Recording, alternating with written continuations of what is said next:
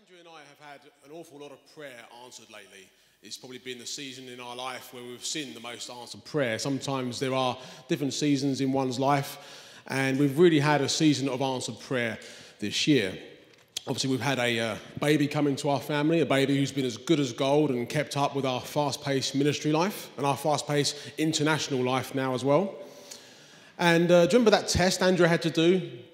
The test that she had to go through for the immigration visa. You know, she was facing imminent deportation if she failed this pub quiz. And of course, if you show up on our beaches on a dinghy, you're fine. But of course, if you're from Canada with British ancestors, then you have to go through a pub quiz. And if you fail that pub quiz, then you're out. That's the British immigration system for you. But she passed with flying colours. And again, it was all answered prayer. We then was waiting upon the visa to come back, and that took its time. However, it was in God's perfect timing when it came back, because it meant that we was able to leave this church in good hands with you guys. That's just one of many answered prayers that Andrew and I have seen this year, and we're counting on the Lord that obviously there will be many more. But the thing is, when God answers our physical needs, it can be very easy to then forget about the spiritual blessings that God has already blessed us with. Now, again, there's nothing wrong with physical blessings, there's nothing wrong with material blessings, but what really matters are the spiritual blessings that God has already blessed us with. Those are found in Ephesians chapter 1. So if you'd like to turn to Ephesians chapter 1, it's really a season where when you're having prayers answered left, right and centre, you really can be in danger of putting too much emphasis on the physical rather than on the spiritual blessings. And that's something that we've kind of learned throughout these last couple of months whilst we was away in Canada. And that doesn't matter how many physical answers to prayer you see, nothing will ever outweigh the spiritual blessings that Paul outlines right here in Ephesians 1. Now, the book of Ephesians is very cleverly written. It's divided into two halves. It's got 6 chapters and it's divided into 2 halves. Paul spends the first 3 chapters outlining to the Ephesians all that God has done for them. That's what Paul focuses on in the first 3 chapters of the book of Ephesians. Paul outlines everything God has done for them and ultimately for you and I as well as believers in Yeshua.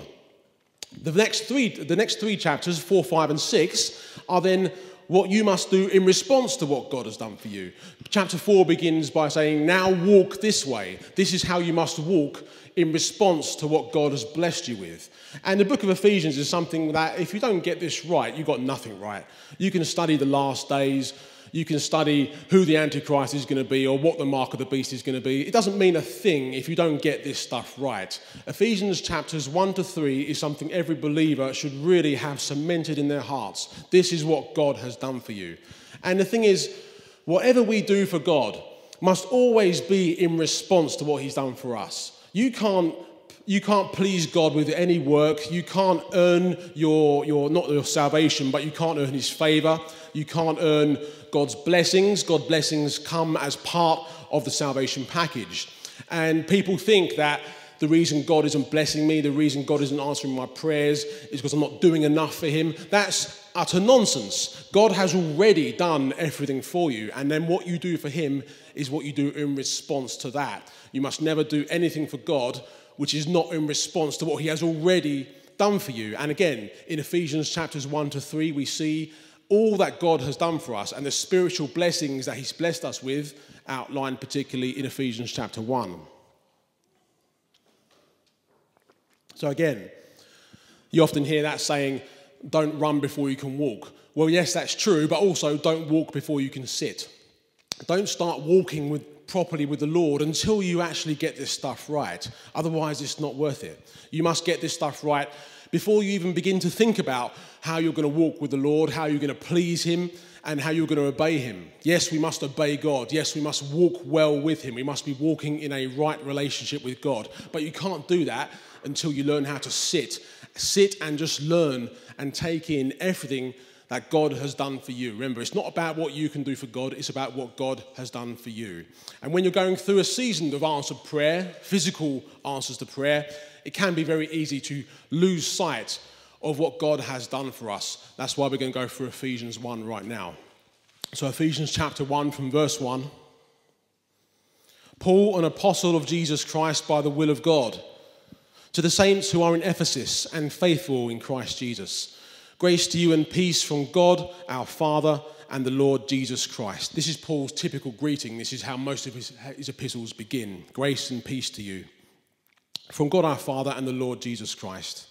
Blessed be the God and Father of our Lord Jesus Christ, who has blessed us with every spiritual blessing in the heavenly places in Christ. So it says here, every spiritual blessing, not most or not some, but every spiritual blessing God has already blessed us with. Who has blessed us with every spiritual blessing in the heavenly places in Christ, just as he chose us in him before the foundation of the world, that we should be holy and without blame before him in love. So isn't it a blessing to know that God has chosen you? God chose you to be his own child. That is the number one blessing that Paul begins with, is that God has chosen you and I. Now, of course, we need to understand this biblically, because there are those who will tell you that God has chosen some for salvation and excluded others from salvation. That is not biblical. Election, the biblical doctrine of election, of course, is corporate. It's corporate. It's not I am elect. It's not you are elect. It's we are elect. The body of Christ is elect. The bride of Christ is elect. And of course, in the Old Testament, the nation of Israel is elect. That's what the entirety of Romans chapter 9 deals with, that the nation of Israel is God's sovereign choice in terms of election. So election is corporate, it's collective. It's not I am elect, it's not you are elect, it's we are elect as the bride of Christ. We have been chosen. Now, are we in Christ because we are chosen, or are we chosen because we are in Christ? Of course, the Calvinistic types will tell you that you are in Christ because you're chosen. The Bible says we are chosen because we are in Christ. Whoever is in Christ is chosen. The only individual in the Bible who is described as elect or chosen is Jesus Christ himself. We see this in 1 Peter chapter 2, verse 6. Therefore, it is also contained in the scripture, behold, I lay in Zion a chief cornerstone, elect, precious, and he who believes in him will be no means by put to shame. That's actually quoting Isaiah 28, verse 16 right there. So it's talking about Jesus Christ as the elect one, the chosen one. We see something similar also in Isaiah 42 in verse 1. Behold my servant whom I uphold, my elect one, in whom my soul delights. I've put my spirit upon him. He will bring forth justice to the Gentiles. Now Matthew quotes that in Matthew chapter 12, verse 18. Now this is also writing about 750 years before Christ. This is describing the elect one, the chosen one. Also, according to Peter, in 1 Peter 1:2, election is also according to God's foreknowledge. It says that we are elect according to the foreknowledge of God the Father. The word there in the Greek for foreknowledge is prognosis. Prognosis. It's a medical term which means prediction or forecast. So again, the Calvinistic types will tell you, it doesn't mean foreknowledge, it means for love. It means those who God loved to begin with. No, that's not what it says in the Greek. It says prognosis, which means a forecast or prediction. So we are elect according to the foreknowledge of God the Father. In other words, the Lord knew from advance who would be saved and who wouldn't be, who would put their faith in Christ and who wouldn't. God knew you in advance. He knew that you would come to the Lord and that you would be in the Lord Jesus Christ. That is what election means. It's corporate and it's also according to the foreknowledge of God. God basically doesn't bet on losers, he bets on winners. You bet on the winner. If you know who the winner's going to be, then you bet on the winner, don't you? You wouldn't bet on a loser, would you? Being chosen also has another meaning in the Bible in terms of vocation, in terms of calling. There's lots of times where Paul, for example, speaks in Galatians 1 about how God set him apart from the foundation of the world to preach the gospel to the Gentiles.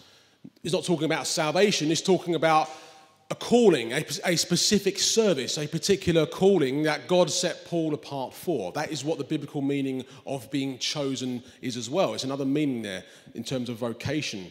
God set Jeremiah apart to be a prophet unto the nations before we formed him in the womb. So again, we see vocational election there as well. Let us go into verse 5, because we're going to see another term crop up here. Having predestined us to adoption as sons by Jesus Christ to himself, according to the good pleasure of his will, to the praise of the glory of his grace, by which he made us accepted in the beloved. So there we see this word predestined crop up. And again, it's another what you call a buzzword. It's a buzzword which the Calvinistic types love. They see the word predestined. Oh, we're predestined. You see that? The Bible says we're predestined. They don't actually read about what it's talking about. What does it say we have been predestined to? Predestined to adoption as sons. Now, what that is actually talking about something future. Again, these are future blessings which await those who are born again. So adoption as sons, according to Romans 8:23, is something which awaits us. It says in Romans 8:23, we ourselves who have the first fruits of the Spirit groan inwardly as we wait eagerly for adoption as sons, the redemption of our bodies. So what that means is when we get our glorified bodies, when we are glorified just as the Lord Jesus was glorified at his resurrection, that is when the adoption as sons is complete. And it's something that you and I are predestined for. So what this is talking about, it's not talking about sinners being predestined for salvation. There's no mention of that whatsoever. It's talking about existing believers being predestined for these blessings. And one of those blessings is adoption as sons. Yes, you are adopted as God's child. If you believe in Jesus Christ, you are adopted as God's child. However, that adoption is not complete according to Romans 8:23. It is something that awaits us. It is something we are all predestined for. It's a bit like if you are at an airport and there's an aeroplane which is going to, let's say, Los Angeles. If you are on that aeroplane, then you are destined for Los Angeles. If you are not on the aeroplane, you are not destined for Los Angeles, you're destined for somewhere else. That's how salvation works. Those who are in Christ are destined for these blessings in the kingdom of God. Those who are not in Christ are destined somewhere else. That is what the biblical meaning of predestination is. It has nothing to do with sinners being chosen and predestined for salvation. It is talking about existing believers being predestined for adoption as sons. And we're going to see this term crop up again in this chapter as well. Actually, we see that term crop up in Romans chapter 8 once again in verse 29. It says, for those who he foreknew, it's the same word there, prognosis, as it is in 1 Peter. For those who he foreknew, he also predestined to be conformed to the image of his son. So they don't like to read on there. They say, you know, he also predestined. Oh, you see, we're predestined. There you go. They don't like to read on and say, predestined to be conformed to the image of his son. That's what you and I, as believers in Jesus Christ, are predestined for. We are predestined to be conformed into his image. Why? Because we all have the Spirit of Jesus Christ living in us, don't we? We have the Spirit of God living in us, and that is what conforms us to the image of Christ. That is what conforms us to holiness. That is what enables us to gradually leave behind all the filthiness of the world and to be conformed into the image of Christ. And again, it is something you and I are predestined for as believers in Jesus. Let's go into verse 7. Another super blessing here that we have received as followers of Christ. Verse 7. In him we have redemption through his blood, the forgiveness of sins according to the riches of his grace. Isn't it wonderful to know that we have been redeemed from the curse of sin, that we have forgiveness from all unrighteousness according to the riches of his grace? What a blessing it is to know that no matter what we've done, no matter what sort of life we've had in the past, it has all been nailed to the cross. The blood of Jesus Christ cleanses from all sin, not some sin or not most sin, but the blood of Christ has cleansed us from all sin, and we have been redeemed from the punishment of sin. Isn't that a blessing to know this? And this is something, again, that we must never let go of. It is something Paul immediately here outlines to the Ephesians, that we have redemption through his blood. Notice that the New Testament never mentions redemption without the price. What was the price? It was the blood of Jesus, that it cost God to redeem you from your sin. That is what it cost God, his only son, the blood of his only son. For example, in Colossians chapter 1, verse 14, in whom we have redemption through his blood, the forgiveness of sins. It was the blood of Christ that was the price for your redemption and mine. Same thing in Hebrews chapter 9, verse 12. not with the blood of goats and calves, but with his own blood. He entered the most holy place once and for all, having obtained eternal redemption. Eternal redemption there, not just redemption, but eternal redemption. Not with the blood of goats and calves. So in the Old Testament sacrifices was only enough to cover the sins of the people. It couldn't remove the sins. It says that twice in Hebrews, that the blood of these animals could never take away sins. All it could do is cover the sins of the people. You and I have been redeemed by the blood of Jesus Christ, which doesn't just cover our sins, it removes our sins as far away as the east is from the west. And that's why you can have a relationship with God, not because of the blood of animals, but because of the blood of Christ. If it wasn't for the blood of Christ, you would not have a relationship with God. You'd be alienated, you'd be a stranger, just as you were. But now you've been brought near by the blood of Christ. Hallelujah. Praise the Lord. Verse 8. Which he made to abound towards us all in wisdom and prudence, having made known to us the mystery of his will, according to his good pleasure, which he purposed in himself. Then in the dispensation of the fullness of the times, a lot of people are against the idea of dispensationalism. Well, there you go, you have the term right there, that in the dispensation of the fullness of the times, he might gather together in one all things in Christ, both which are in heaven and both which are on earth in him. Remember, if you are in Christ, you are chosen. If you are not in Christ, you are not chosen. It's as simple as that. A child can understand that. Verse 11. In him we also have obtained an inheritance, another blessing that awaits us. We have obtained an inheritance, being predestined according to the purpose of him who works all things according to the counsel of his will. There we see that term predestined crop up once again. And as usual, the Calvinists get all excited. There we go, predestined. They don't read what it says. In him we have obtained an inheritance, being predestined. What that means is, again, it's not talking about salvation. It's not talking about regeneration or conversion. It's talking about the inheritance that awaits you and I as believers. You and I have an inheritance awaiting for us. And that's why it can be easy to lose sight of the spiritual blessings that God has already blessed us with, because they're blessings that await us in the life to come. Yes, we see the benefits in this life, the forgiveness of sins, the redemption, but there are also blessings that await us in the life to come. And we must never forget that, because then we become too focused on the physical blessings rather than on what really matters, which is the spiritual blessings right here. An inheritance, being predestined according to the purpose of him who works all things according to the counsel of his will. So you and I have an inheritance in the kingdom of God. It's just like someone who, take a boy, for example, who has an inheritance coming once his parents die. That is what awaits him. He doesn't have that now, but he has it awaiting him. He's predestined for it. It's going to come, whether it takes another year or another 70 years. That boy is predestined for the inheritance. And of course, we see the same sort of thing in 1 Peter. Again, you must always let the Bible interpret the Bible. You must always compare Scripture with Scripture. 1 Peter chapter 1, once again, verse 3. Blessed be the God and Father of our Lord Jesus Christ, who according to his abundant mercy has begotten us again to a living hope through the resurrection of Jesus Christ from the dead, to an inheritance incorruptible and undefiled, that does not fade away, reserved in heaven for you. That is what Ephesians 1 is talking about in verse 11, when it talks about being predestined. You are predestined for this incorruptible inheritance, which is reserved in heaven for you. Again, it's not talking about sinners being predestined for salvation. It's talking about existing believers such as you and I who are predestined for this inheritance. Nothing to do with salvation. It's the inheritance which comes as part of the salvation. These are all things which come as part of the deal. The adoption as sons, the redemption and forgiveness of sins, the inheritance that awaits us. They all come as part of the salvation package. But it's not talking about salvation itself. And that's one thing the Calvinists get horribly wrong when it comes to predestination.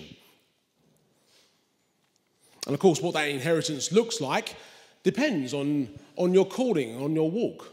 Your inheritance will look different depending on how well you fulfilled your calling. This is what the parable of the talents is all about. We see the parable of the minas as well in Luke 19. Very similar, but it's not the same parable. Jesus said, you've done well, my servant, well done, good and faithful servant. I'll put you in charge of 5 cities. I'll put you in charge of 10 cities. It's all talking about what their reign in the kingdom of God is going to look like. And that will differ depending on how well you fulfilled your calling in this life. But each one of us has an inheritance in the kingdom of God waiting for us. It's all foreshadowed by the Israelites coming into the promised land. When the Israelites came into the promised land, that was their inheritance. And they all inherited various land. You can see this in the book of Joshua from chapter 3. There's various land and borders that was established. And it was their inheritance. It was the inheritance in the promised land. Well, that's a picture of you and I inheriting our inheritance in the kingdom of God. We're going to reign with Christ as kings and priests. And again, depending on how well or how badly you fulfilled your calling in this life. That is what the meaning of predestination here is in Ephesians 1. Verse 12. That we who first trusted in Christ should be to the praise of his glory. So when he says we who first trusted in Christ, this is talking about the Jews. The Jews were the first to believe in Jesus as the Messiah. Well, not all the Jews, of course. Many of them rejected him. But those who believed in Jesus first were Jews. We who first trusted in Christ should be to the praise of his glory. In him you also trusted. So he's talking to Ephesians now, who of course are Gentiles. So you also trusted after you heard the word of truth, the gospel of your salvation, in whom also, having believed, you were sealed with the Holy Spirit of promise. Another amazing blessing that you and I have, a spiritual blessing, that we have been sealed with the Holy Spirit of promise. Now, the Gentiles being grafted in, and then us being sealed with the Holy Spirit of promise, this is 2 mysteries that Paul refers to, 2 mysteries. He calls these mysteries in other places. So, for example, in Ephesians chapter 3, in verse 5, it says, the mystery which in other ages was not made known to the sons of men, as it has now been revealed by the Spirit to his holy apostles and prophets, that the Gentiles should be fellow heirs and of the same body and partakers of his promise in Christ through the gospel. So the idea of the Gentiles being grafted into this salvation is a mystery that was kept a secret, you could say, from the beginning. It was not a thing that was made known until the time of Christ. It is what Ephesians 3 calls a mystery, the Gentiles being grafted in. And the second mystery that Paul talks about here is the idea of us being sealed with the Holy Spirit, which is found in Colossians. In Colossians chapter 1, verse 26, the mystery which has been hidden from ages, there we go again, it's a mystery which has been hidden from ages and from generations, but now has been revealed to his saints. To them God willed to make known which are the riches of his glory and the mystery among the Gentiles, which is Christ in you, the hope of glory. So again, the Old Testament saints didn't have the Holy Spirit living in them like we do. Another blessing that you and I must never lose sight of is that we have the Spirit of the living God living in us. The same power that rose Christ from the dead lives in each one of us. A spiritual blessing which must never be taken for granted. The Old Testament saints did not have this. It was a mystery. It was something that was kept a mystery from ages and from generations, but was revealed to the saints at the time of Christ. So right there in Ephesians 1, Paul refers to those 2 mysteries. The Gentiles being grafted in to the covenant and the Holy Spirit living in us. Not with us or on us, but in us. And you and I are blessed to have the Spirit of Jesus Christ living in us. That's what conforms us into his image. That's what makes us holy and righteous. Not our own righteousness, not our own goodness. It's his righteousness that lives in us by the Holy Spirit. Hallelujah. And in verse 14, goes on to tell us why we were sealed with this Holy Spirit. Verse 14, who is the guarantee of our inheritance. There we go. It's the inheritance that awaits us in the kingdom of God. And your guarantee of that is the Holy Spirit that God has put in you. That is the guarantee that you have of your inheritance in the kingdom of God. Who is the guarantee of our inheritance until the redemption of the purchased possession, to the praise of his glory. We see a similar verse in 2 Corinthians 1, verse 21. Now he who establishes us with you in Christ and has anointed us is God, who has also sealed us and given us the Spirit in our hearts as a guarantee. So we see that word there, guarantee, once again. The Greek word there is arbon, and it literally means a deposit or a down payment. We spoke about this at the time of Shavuot, the Feast of Weeks, Pentecost, that the Holy Spirit was given to all those who believe as a down payment, as a deposit. So if you go into a store and you want to buy a couch, for example, if you say to them, I want to buy this, but I don't have the money on me right now, or let's say you do have the money, but I'm going to come back and buy it later. Can you reserve it for me? They're going to say, well, we could, but what if someone else wants to come and buy it and you don't come back? They're not going to want to do that. To prove that you're serious about buying it, they'll say to you, put a deposit down and then we'll reserve it for you. That's how it works, isn't it? If you put a deposit down, we'll reserve it for you. Why will they reserve it? Because they know that you're serious about buying it. Well, that's the same with what God has done for us.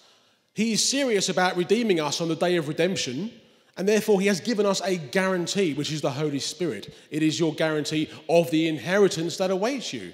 God has promised that you have an inheritance in the kingdom of God because you are in Christ. And because he is serious about that promise, he has made a down payment upon you. And that Holy Spirit that he's given you is what identifies you as his child, his son or his daughter. It is the Holy Spirit that identifies you as a child of God. God looks at you and says, this one is mine. This one belongs to me. Just like when you put a deposit on a couch, you can walk past the window and you can say, that couch is mine. I haven't collected it yet, but it's mine. And that's what God says when he looks at you. This one's mine because I've made a down payment on this one. Hallelujah. And of course, as I pointed out many times, in Romans chapter 8, verse 9, it says, those who do not have the Spirit of Christ are none of his. So a very basic and simple, straightforward definition of what it is to be a Christian. Do you have the Spirit of Christ living in you? If you have the Spirit of Christ living in you, you are God's child. If you do not have the Spirit of Christ, you are none of his. Again, it's so black and white, it's so straightforward that a child can understand it. So those are the spiritual blessings that Paul has chosen to outline in Ephesians 1. And again, people take those spiritual blessings for granted because they are blessings that ultimately await us. They await us in the life to come. The adoption as sons, the inheritance, and ultimately we have been sealed with the Holy Spirit. The adoption as sons is not complete yet. It will be complete according to Romans 8:23. It will be complete at the redemption of our bodies. So when we receive our glorified bodies, just as it speaks about in 1 Corinthians 15, we will become full adopted children of God. It is something that awaits us. The inheritance that awaits us. You might be poor in this life, but if you have the inheritance awaiting you in the kingdom of God, you're the richest person in the world. You are the richest person on the planet if you have the inheritance awaiting you in the kingdom of God. It doesn't matter what you have or don't have in this life. If you have that inheritance awaiting you, you are rich.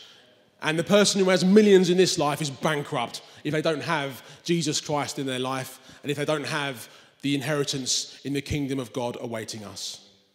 The forgiveness of sins and redemption. What a blessing it is to have our sins forgiven regardless of what they are.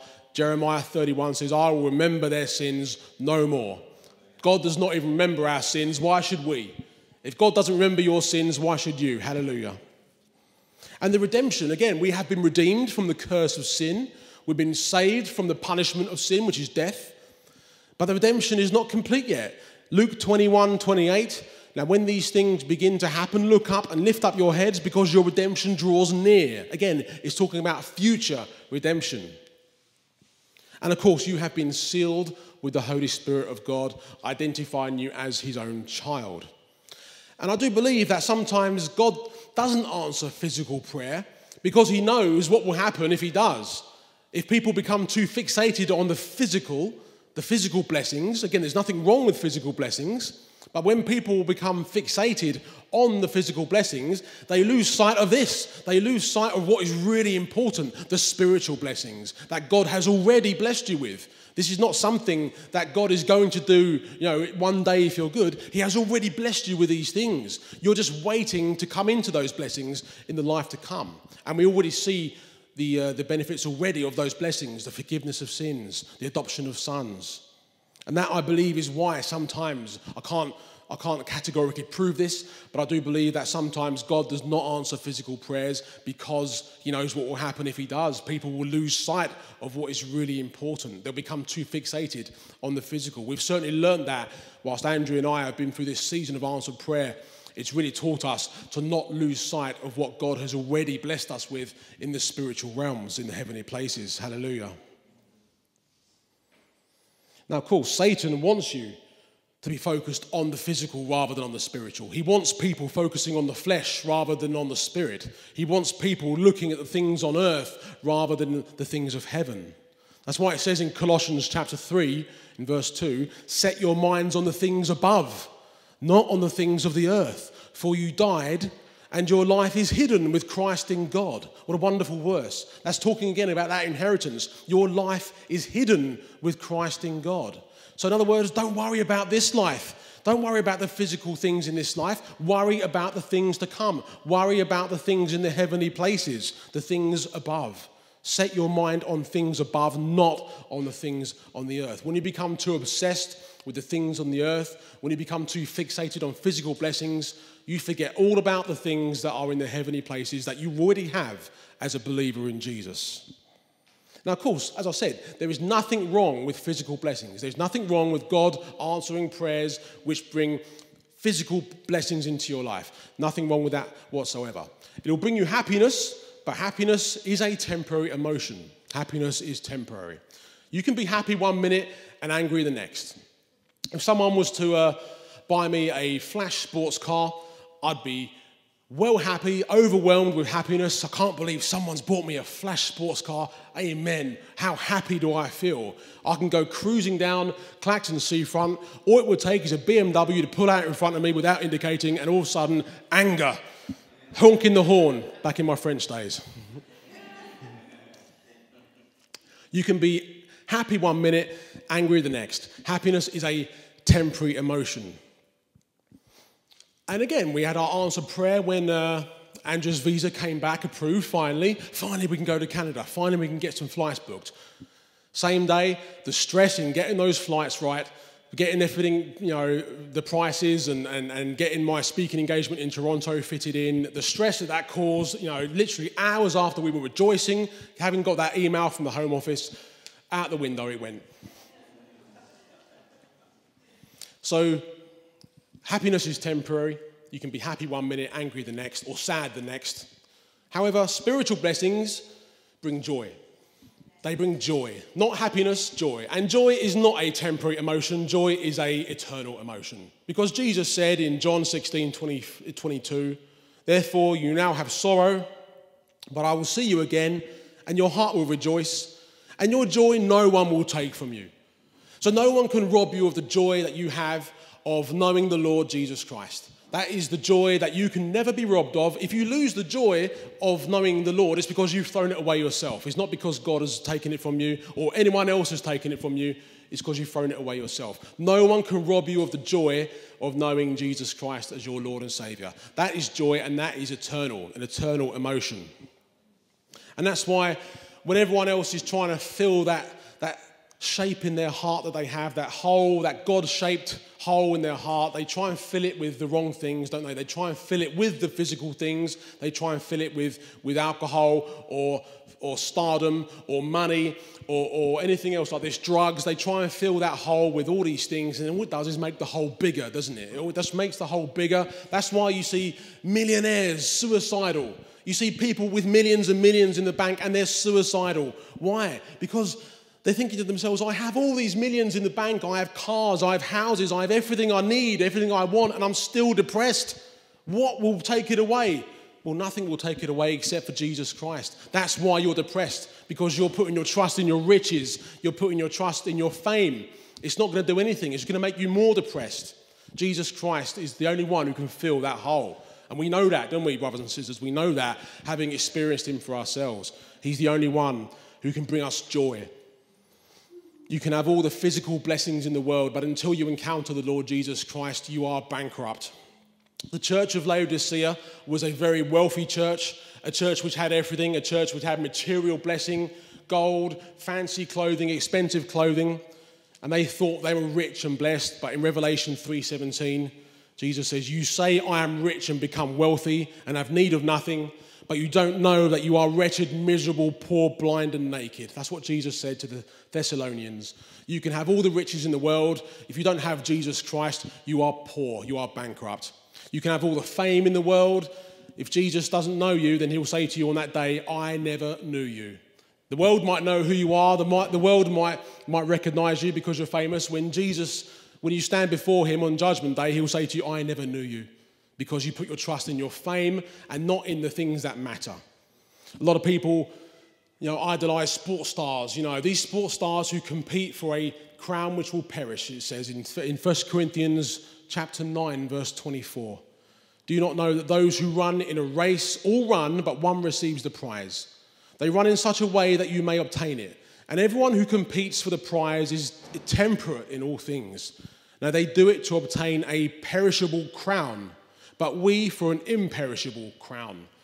Athletes out there competing in sports are competing for a perishable crown. We are competing for a crown that will never perish, that inheritance in the kingdom of God. And that's what one of Paul's last words is. In 2 Timothy 4, this is right up to the end of Paul's life, in 2 Timothy 4, verse 8. He says, finally, there is laid up for me the crown of righteousness, which the Lord, the righteous judge, will give to me on that day. And not only to me, but also to all those who have loved his appearing. I love that definition Paul gives here, that he's given him the crown of righteousness and also to all those who have loved his appearing. That is basically what Paul is saying. Paul is saying these are the ones who are going to have the crown of righteousness, those who have loved his appearing. There are those who are not going to love it when Jesus Christ returns. There are those who profess to be born again, who are not going to love it when Jesus Christ returns because they're not ready to meet him. They're not saved, they're not born again, they're not walking right with God. They say they are, but they are not ready to meet him. There are those out there, if you tell them Jesus Christ is returning tonight, they will tremble. They all tremble. What would you say if Jesus Christ was returning tonight? Would you be excited or would you be dreading it? If you're excited about it, then you're in a good place according to 2 Peter 4:8. Those who have loved his appearing. And I heard Jeremiah say once, a very good question, is that if you knew Jesus Christ was returning tonight, what would you change in your life? What would you put right? Well, we can't say for sure he's returning tonight, but if he was to, then think about what you would change, because if he's coming back tonight, then you're going to meet him. And you would have to change in your life what you want to change right now. Now is the time to put right those things in your life, because there are those who are not ready to meet Jesus Christ. There are those who are not sealed with the Holy Spirit. When Jesus Christ returns, he's going to look at you. If you believe in Christ, he's going to look at you and say, this one is mine because I've made a down payment on this one. He belongs to me, or she belongs to me. There are those who he's going to look at and say, I don't know this one. This one does not belong to me. Do not be one of those, brothers and sisters. Hallelujah. Have you forgotten about the spiritual blessings? Have you lost sight of what God has done for you? Are you putting too much emphasis on the physical blessings rather than on the spiritual? Have you forgotten what God has done for you? Are you trying to do things for God which is not in response to what he has already done for you? Because if you are, stop right now. Stop what you're doing. Do not try and please God with your works, because according to the Bible, your works are like filthy rags. You must do things in response to what he has already done for you. Again, if you don't get Ephesians 1-3 right, you've got nothing right. There's no point in studying all these things. Again, I made this mistake when I first got born again. I started studying end-time prophecy. I spent hours on YouTube watching clip after clip about who the Antichrist is going to be, when's the rapture going to be. I spent hours studying this stuff when I should have been learning from Ephesians 1-3 just what God has done for me. That's what I should have been doing. And that's why I backslid very easily when times of trouble came, because I hadn't got myself right. I hadn't sat and learned all that God has done for me. Once I'd done that, that's when I began walking with the Lord correctly. And that's what we should all be doing, is sitting and learning what God has done for us. If you have lost sight of that, if you have forgotten what God has done for you, please come forward and receive prayer. Vad, let's have some music. If you are in a place where you're struggling because you've forgotten what God has done for you, if you know someone who you want to pray for, then come up and pray for them. Let's have our prayer team up here as well. I believe we're one down, but let's have our prayer team up. Anyone who needs prayer today, anyone who needs to be reminded of what God has done for them, come forward, receive the prayer. If you're too shy to come forward, put your hand up. Our prayer team do have legs, they'll be able to come to you and pray with you. Put your hand up if you need prayer. If you need to receive a touch from the Lord. If you haven't been walking right with the Lord. If you haven't been doing what you should have been doing. If you've been doing things in the flesh. If you need to have prayer, then come forward. Or if you want to pray for someone, then we'll gladly hand you the mic now. We'll gladly hand you the mic so that you can pray for someone you know. Is there anyone you know who is struggling right now? Is there anyone you know who needs the touch of the Lord? Yes, Reese. Hi guys. Just wondered if we could all pray collectively for my wife. Many of you, if not all of you, know Sean, and she's really struggling at the moment with anxiety, OCD, and a bit of sadness and depression. And she's really going through it. It's holding her back from coming to church, which is the last thing that I want as a husband who wants to encourage her in her walk with the Lord. And yeah, I know there's freedom in Christ Jesus, and I've experienced that. I was in that place that Sean's in once. I was having suicidal thoughts, and Christ set me free from it, so I know he can do the same for her. I just want to all pray together for Sean. So, Father God, thank you, Lord, for all that you've done for us, and thank you, Lord, for giving us the gift of eternal life and freedom in Christ Jesus. Thank you, Lord, for sending your only Son to die on the cross and rise again on the third day so that we would be set free. We would be set free from sadness, fear, depression, OCD, anxiety, everything, addiction. And, Father, thank you for doing that, and we should praise your name forevermore. And we do, Lord. And I just want to pray for my wife, Sean, right now. I just pray in Jesus' name that she too experiences that same freedom that you gave me, Lord. The same freedom that you've given all of us, Lord. Father, I pray that she just grabs hold of it, Lord, and lets go of that anxiety and just lets go of that little bit of control that she wants to try and retain. That little bit of control that doesn't actually give her control and only makes her spiral more out of control, Lord. Father, I pray that chains are broken in Jesus' name. I pray for healing in Jesus' name. I pray for deliverance from the spirit of anxiety in Jesus' name. Every chain be broken, Lord God. Father, I pray that wherever Sean is right now, I know she said to me she was going on a drive. She was finding it really hard to sort of come to church today. And I just pray that she is touched right now, Lord. She's touched overnight, Lord, Father, that her heart is just filled afresh with your spirit, Lord God, and that she is renewed in you, Lord God. Father, I know these things don't always happen overnight, but I pray that a work is really started in her today, Lord. Father, that she can just be set free and she can walk in freedom, joy, peace, and comfort in you, Christ Jesus. Thank you, Father God, for all that you've done. In Jesus' name, amen. Yes, Heavenly Father, we do lift up our brother Reese, our brother in Christ, and of course his wife Sean. We just pray for them both.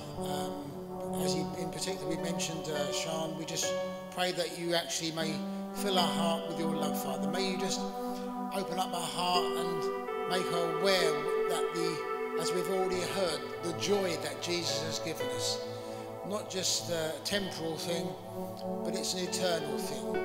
And we just open up our heart to let them know the blessings that we've already received. It's a quite appropriate sermon we heard today. That the joy that Jesus speaks about, joy in abundance, joy in abundance.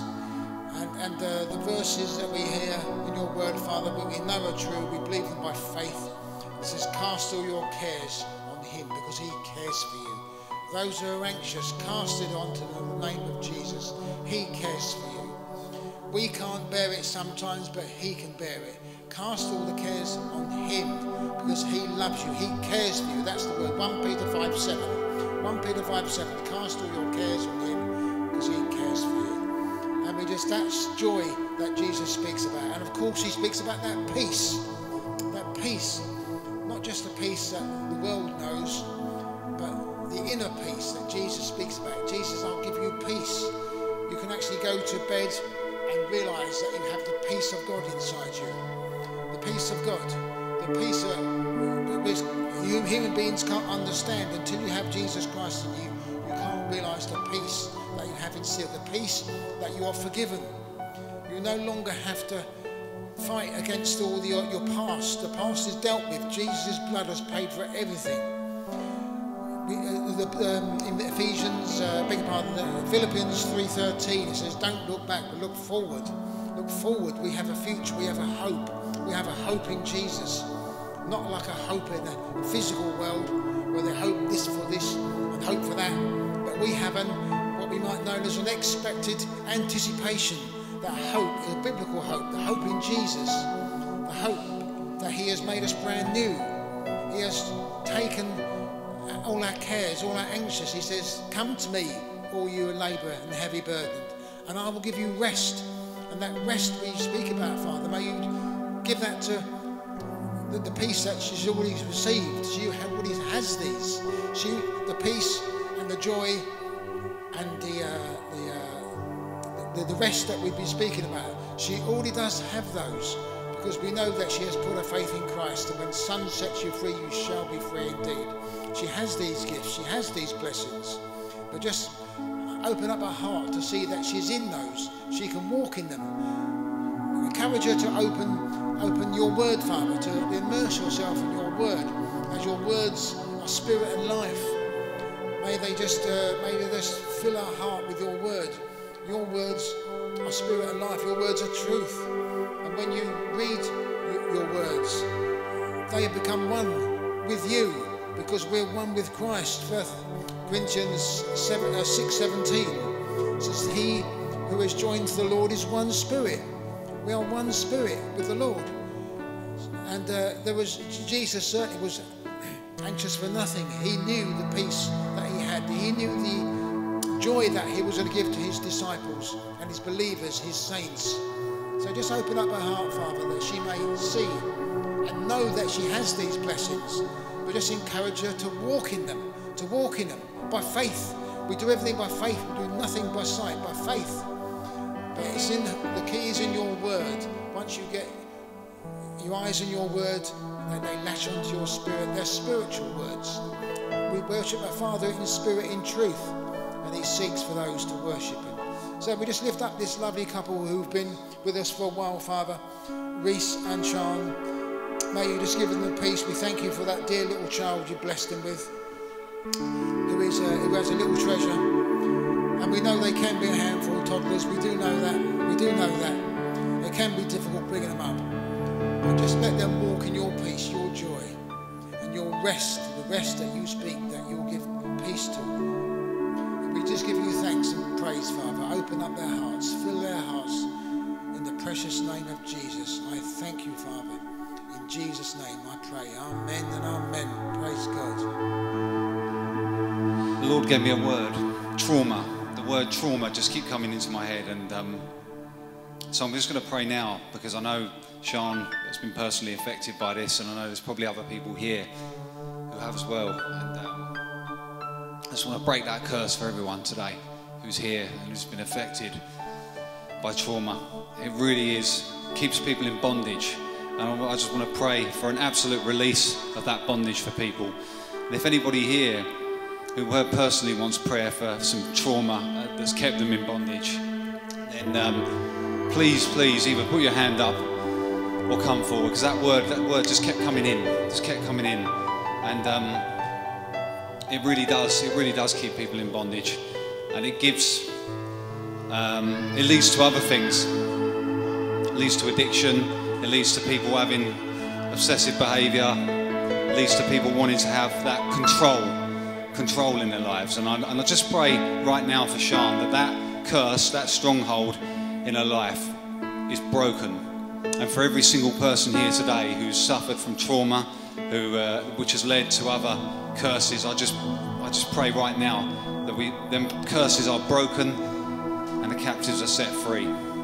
And and just encourage you, saints, just the spiritual blessings to really focus on them as well as the physical. There's lots of people coming under attack right now, physically and spiritually.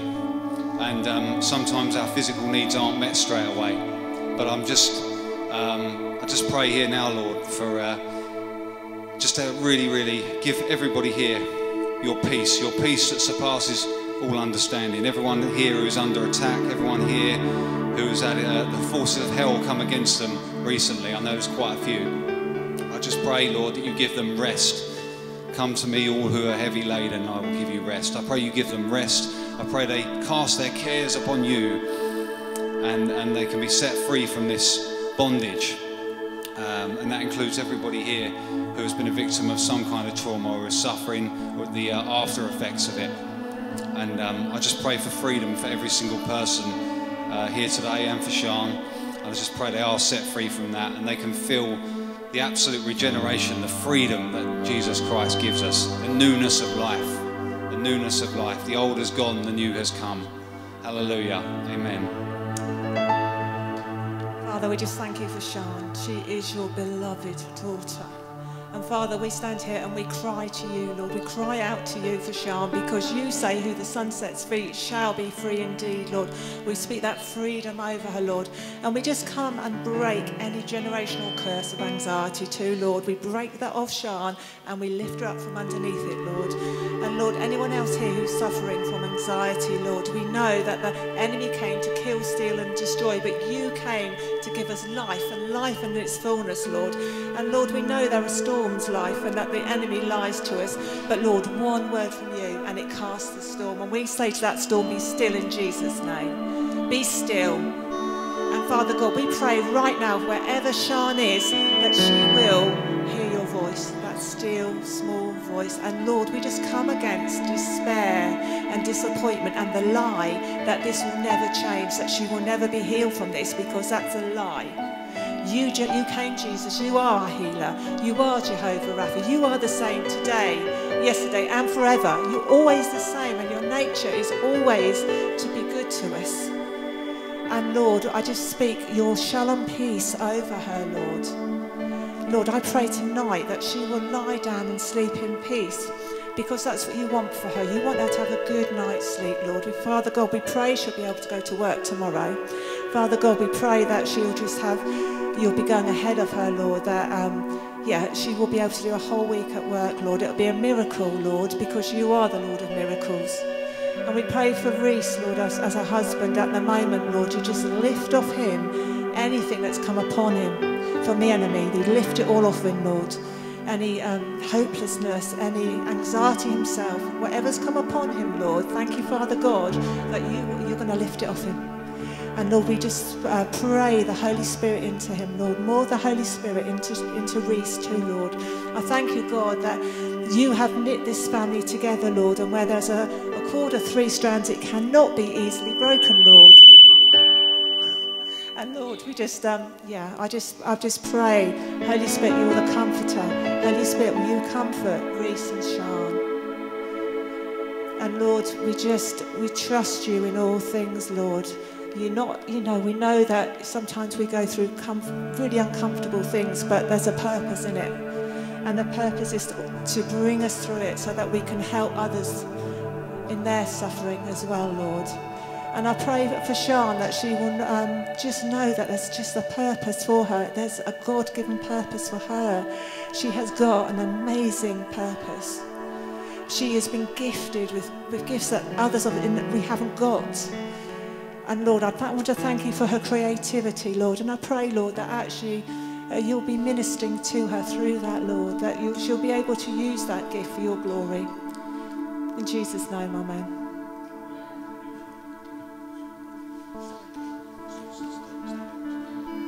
Heavenly Father, we do thank you for the spiritual blessings that all of us have received.